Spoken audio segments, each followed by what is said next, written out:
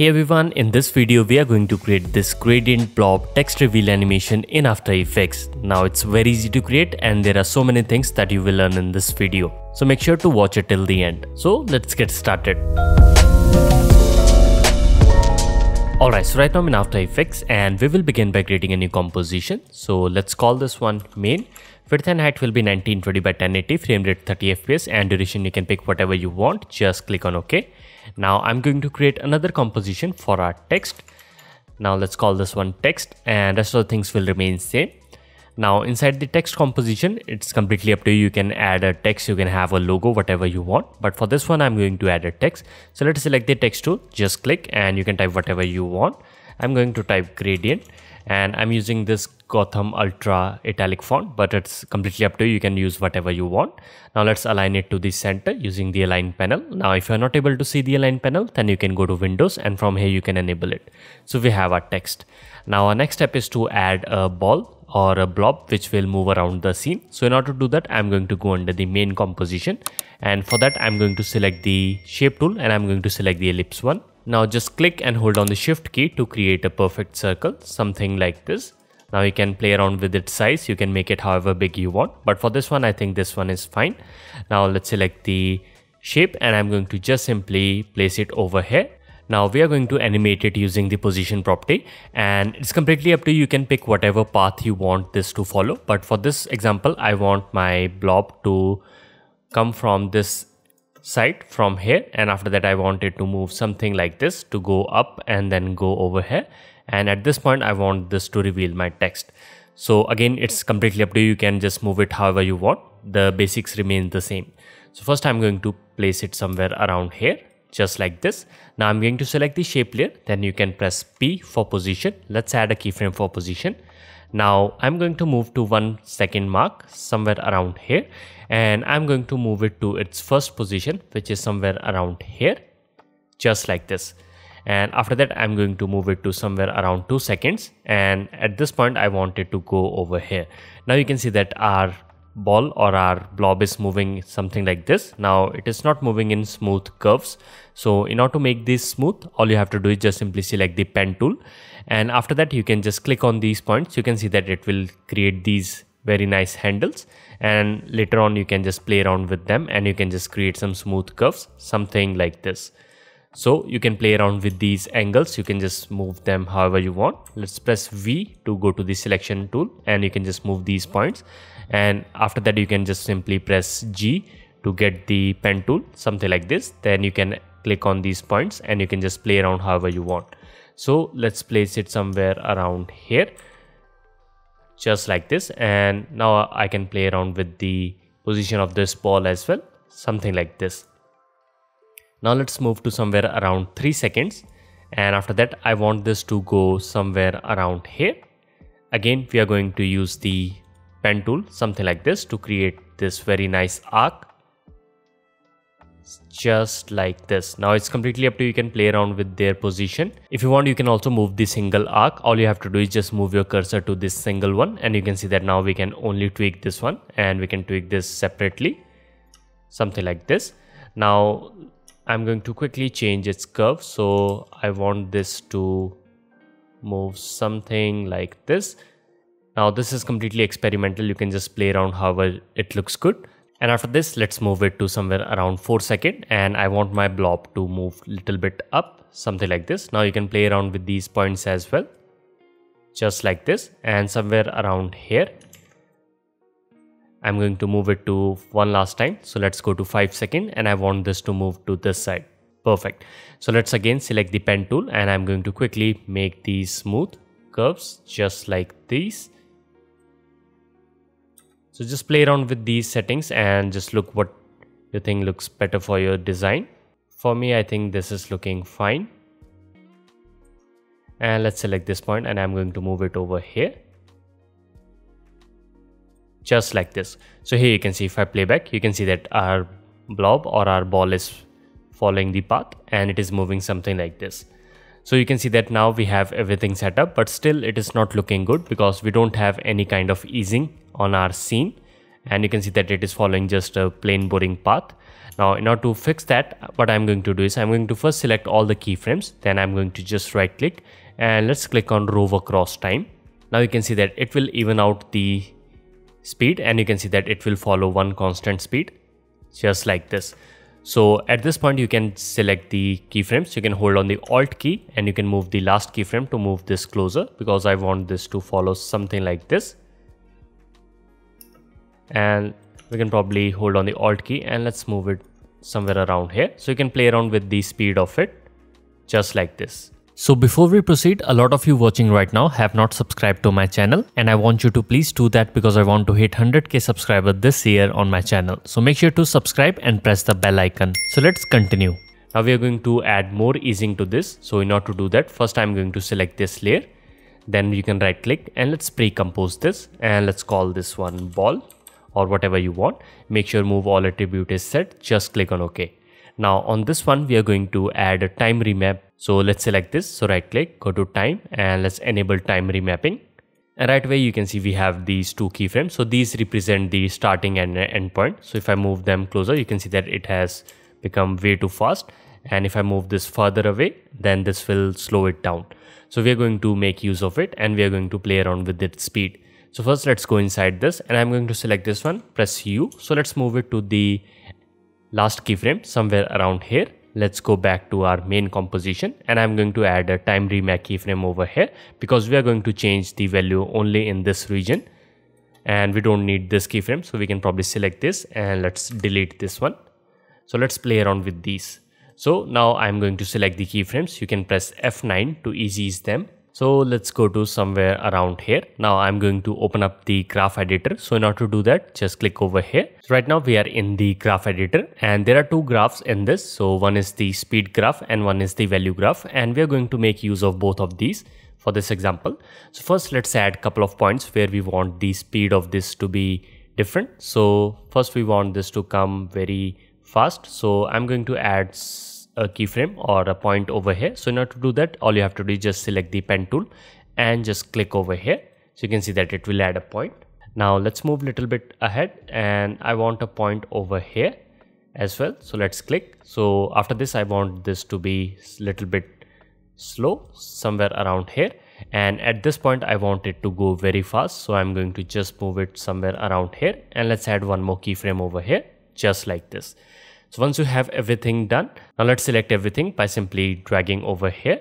Now you can press F9 to ease them. Now you can see that your graph looks something like this. So you will notice that if I play back, you can see that our blob moves and it stops at a couple of points. You can see that we have these points where the curve touches this line. So you can see that it kind of stops, and I don't actually want that. So we want this to be in a continuous motion. So in order to do that, what I'm going to do is I'm going to select these two keyframes.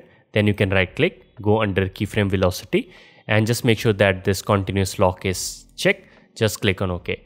Now you can probably zoom in and you can just simply select both of them and you can move it up just like this. Now you can play around with the easing and you can just move it however you want. And I want this to start a little bit fast. So I'm going to just move it just like this, something like this. And after that, I want it to go a little bit slower, something like that. And at this point I want it to be really fast, so I'm going to select this. Just make sure that this option is checked, otherwise it won't pick both the keyframe, it will only pick single one. Let's move it over here. Now you can play around with these values and I'm going to just make the curve to look something like this. So at this point I want this to be very fast and after that it will slow down. So I'm going to select these points and let's pick them up as well. Now let's add a little bit of easing over here, something like this, and you can play around with its position. So if I play back, here you can see we have this sort of curve, and at last I'm going to pick these points as well and let's move it over here. So I want this blob to be very fast in this region, so I'm going to just make the curves to come closer, something like this. So now if I play back, here you can see we have this sort of curve. And again, you can just click and pick the points and you can make them closer to make this even faster. Let's pick this point and I'm going to move it closer as well. And I want this to be really fast. So now if I play back, here you can see we have created this sort of animation, and still you can see that it is not that smooth enough. So for that we can tweak these keyframes further. So first I'm going to add little bit of more gap between these. So I'm going to just move them further apart, just like this. Now let's play around with a couple of these points. So I think that we have a little bit of stay over here. So we can fix that by simply selecting the keyframes, and we can just ease out the curves, or we can just move them just like this. So you can see that now we have this little bit of continuous motion, and let's do the same thing over here as well. So I'm going to move this to the up, just like this, and let's select these keyframes and let's move these little bit ahead, just like this. So this is all just tweaking these keyframes, these points, to find a place that looks good. And sometimes you have to play with the distance between these keyframes, something like this. And let's make this less steep. Perfect. So you can see that we have this smooth motion till over here, and after that we have to play around with these keyframes as well.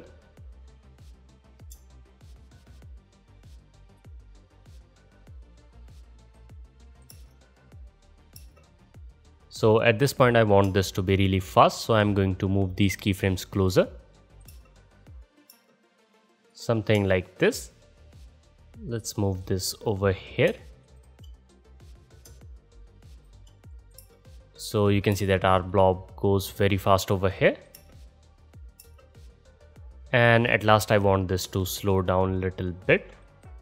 So let's move it over here. So now you can see we have this sort of curve, which looks perfect to me. Now if you want, you can play around with these curves more and you can get more smoother results. But for this one, I think this is looking fine to me, because once we start adding little bit of trails to this, all this will look very smooth. Let me just quickly tweak this one. So let's have a little bit of curve over here, just like this. So yeah, I think this is fine for me. So once you're done with this, you can probably go out of the graph editor and we are ready to add a little bit of trail to this. So in order to do that, we are going to select this composition and let's go under the effects, and I'm going to search for echo. So let's select this effect and let's drag it onto this ball. And right away you can see we have two balls following each other. Now we can increase the number of copies to something like 90. Now if I play back, here you can see we have this trail, but it is moving very slow and it is very long. So we can fix that by simply decreasing this echo time. So for this one, what I'm going to do is I'm going to select this one and I'm going to just change this value to negative 0.00, and I'm going to replace this 33 with 1.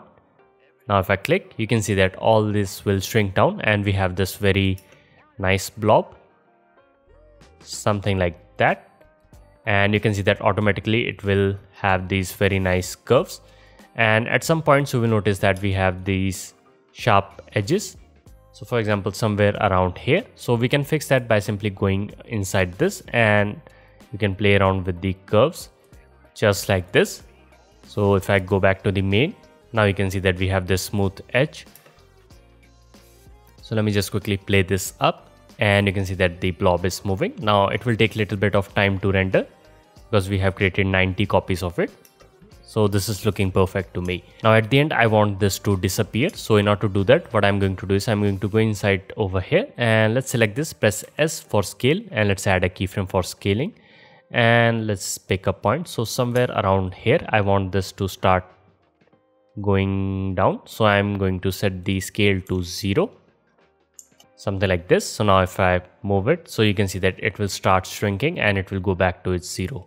Now if I play back, here you can see we have this blob and it comes in and you can see that it goes back to 0. Now sometimes you will notice that it won't fade away completely. You can see that we have this small dot. So you can fix that either by simply dragging the endpoint to over here so that it goes away, something like this. So we are pretty much done with this. Now our next step is to add some colors to this. So in order to do that, what I'm going to do is I'm going to select this one and we are going to search for gradient ramp. So let's search for gradient ramp and let's select this and let's drag it onto this. So right away you can see we have this black and white color and you can play around with these position, and let's move it a little bit closer so that we have much defined gradient. just like this. Now we are not going to add any colors to this gradient. Instead we are going to add a Colorama effect. So let's search for Colorama and let's drag it over here. And right away you can see that we are able to see some colors. And now if I play it from starting, you can see that we have changing colors as the blob is moving. We have green, we have blue, we have pink, and all sort of colors. Now if you want to play around with these colors, then you can go under the output cycle. And from here you can change these colors. But for this one I am going to stick with these colors. Also we have a bunch of different presets. So if you want to select them, you can see that it will change the color of your blob. But for this one, let's stick with the colorful one, just like this. So once you're done with this, we can stylize this more. So in order to do that, what I'm going to do is I'm going to add a little bit of inner glow. So in order to do that, you can select the layer, then right click, go under layer style. And from here, let's select inner glow. And let's open up the inner glow properties. And from here, first I'm going to increase the size. So let's increase this up. And you can see that we are able to see some very nice inner glow, something like this. Now you can play around with the noise as well. So we have this noise slider. So you can just simply add a little bit of noise. And let's do this little bit more. And now you can see that we are getting some really nice noisy sort of outline, which looks good for this sort of blob. And you can play around with the size as well. Now color is completely up to you. You can pick whatever color you want. But for this one, I'm going to stick with the color which we have over here. So we are pretty much done with this look. Now let's do the revealing of our text. And in order to do that, let's select the text comp and let's drag it over here. Now I want this to come only after we have the gradient blob reaching at this point. So let's pick a point. So let's move precisely. Let's change this to quarter so that we can view it quickly.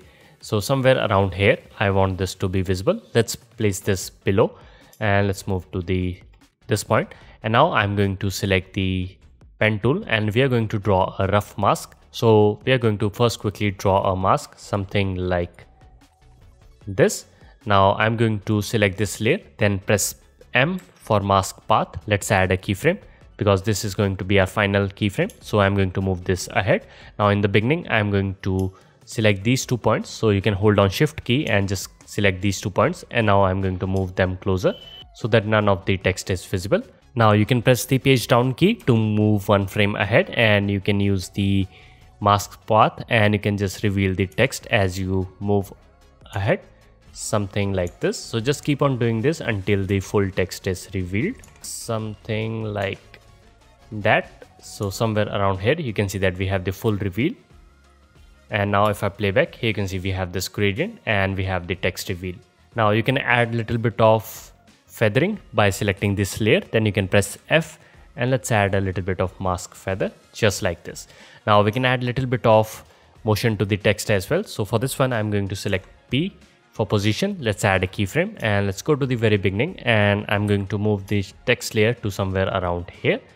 Let's move it to somewhere around here. Now you can select the keyframes, press F9 to ease them, then go to the graph editor. And I'm going to change the graph to look something like this. And we can probably move this a little bit closer, something like that. So now if I play back, here you can see we have this very subtle movement in the text as well, which looks good with the blob, just like that. So in this way you can reveal your text, and at last we can add a little bit of glow to this. So in order to do that, we can right click and let's add an adjustment layer, and on top of this let's apply glow. Let's drag it to this. Now you can play around with the radius. You can increase this, and I'm going to lower down the intensity to something like 0.5.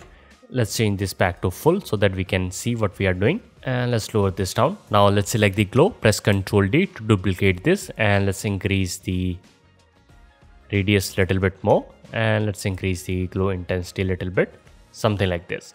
So now you can see we have this very nice glowing blob, and if I play back, here you can see we have created this amazing animation, and in this way you can create these kind of looks, and you can add any logo or text, whatever you want.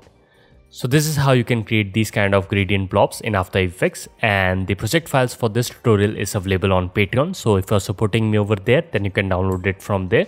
And if you're not, then you might consider it, because you will get access to the tutorial project files and exclusive templates that are available only on Patreon. So with that being said, my name is Abhishek and I'll see you in the next one.